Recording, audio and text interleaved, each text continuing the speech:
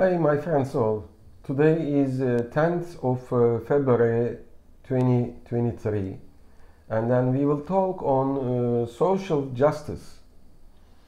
First of all, there happened a very severe earthquake on Monday, 5 days before, in Turkey. So this is really very severe. It happened in southern Turkey, and then death tolls are rising rapidly. I want to talk about that point first of all. We are suffering in Turkey. I call you from Istanbul, but this is in another 10 cities in Turkey.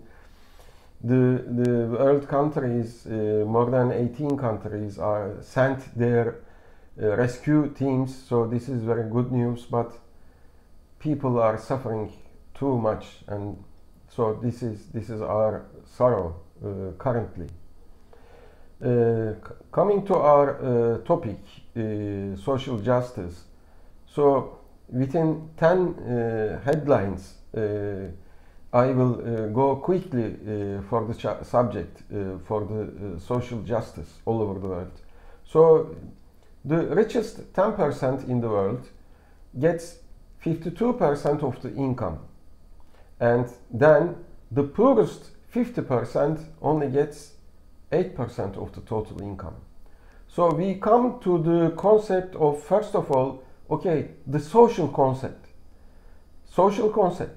So this income, this value and wealth is produced socially. The humans produce this value and wealth. However, okay, let's say this is the production. Who does? The workers does, and then white collars and blue collars all together, they create the value. But for the distribution of this production value, who gets what? Who gets which percentages? So though the production is social, this 10% getting 52 income. Can they do this value alone by themselves? No, they need the social humans they need. But why the humans get very less value of the income? This is very big question. And then for the solution, the reply should come. I will explain how can it be replied, the solutions. Producing social, but sharing individual. Okay, no, it is not acceptable. So, and secondly, the justice concept. Okay, justice is not in the courts only. Justice is in the life as well. It is not confined to the courts only. Okay, let's go to the court and then see what will happen with the judge. No, the life should be in justice. How will it be? This is really very universal problem and question.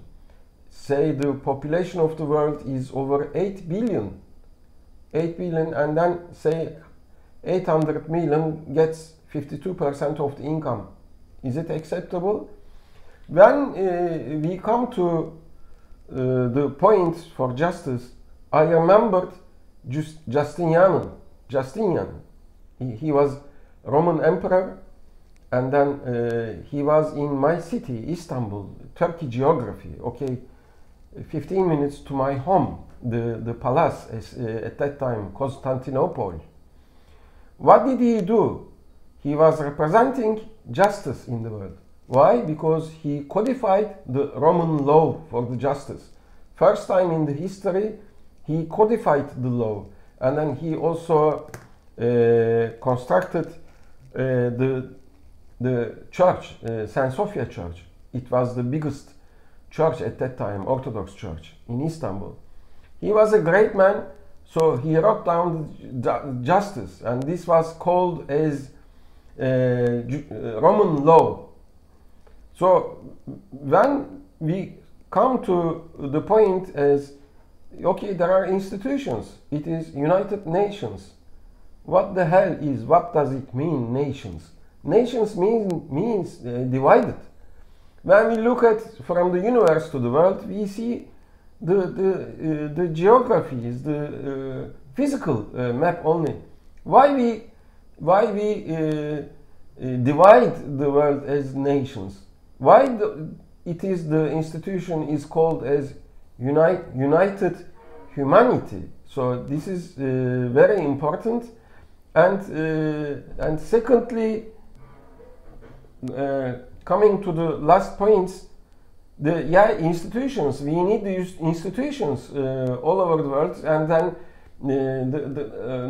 the institutions now, they are not satisfactory, and then also there is no justice in business life as well, because the sharing is different in this case.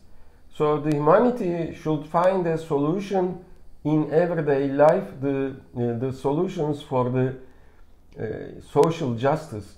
So in this case, the justice is justified. Otherwise, no justice. Justice is on the courts only. We don't have to go to the courts. It should be justified for daily life. So have a days with social justice, all my friends. So have a good day all. Good day. Bye for now.